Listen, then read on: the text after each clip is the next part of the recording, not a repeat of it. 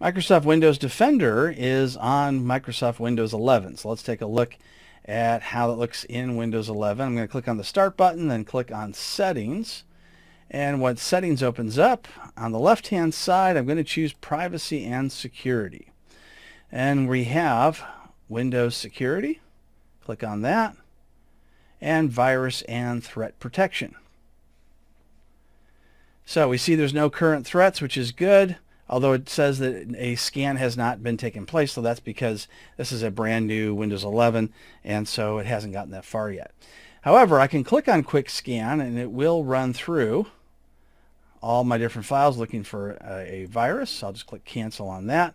I can choose my scan options.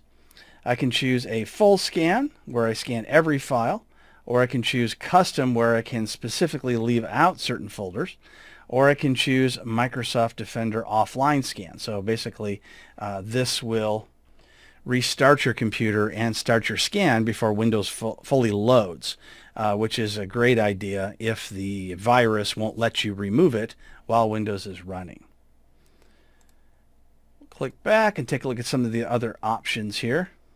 If you want to allow certain threats, maybe you're a developer and you are testing out some things, you can certainly allow that if you'd like. So you would see the threats that show up here and then choose to allow them through.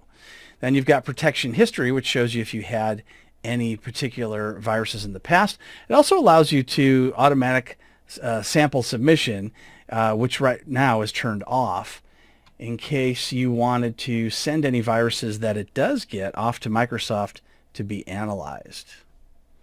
Then you've got the virus and threat protection settings. I'm going to click on Manage that.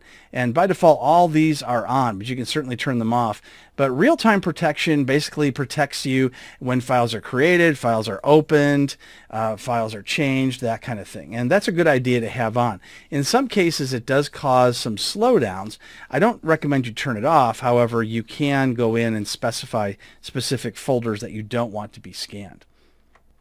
Then you've got cloud delivered protection to make sure you have the latest antivirus signatures, which you definitely want to have. Automatic sample submission I turned on earlier. Then you've got tamper protection. So this prevents others from tampering with important security features. If something wants to make changes to those tamper protection features, it will prompt you for administrative override. And if you're not an administrator, you won't be able to do that. And then you can either decide to allow it or not to allow it. Here's where you can manage the controlled folder access for specific folders. So if I click on that, I can choose which folders that I would like to make sure don't get affected. And this is the Anticrypto ransomware feature that is built into Windows 11. But by default, a lot of times you're going to see it turned off.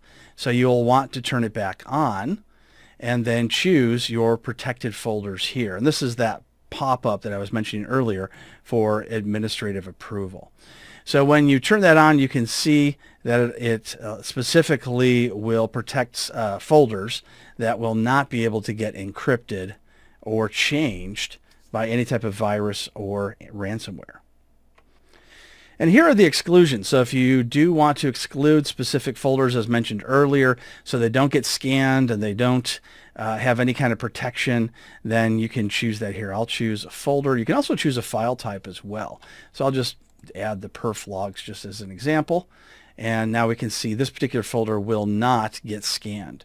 If I change my mind on that, I can just click Remove. So those are all the different virus and threat protection settings that you can set up in Microsoft Windows 11.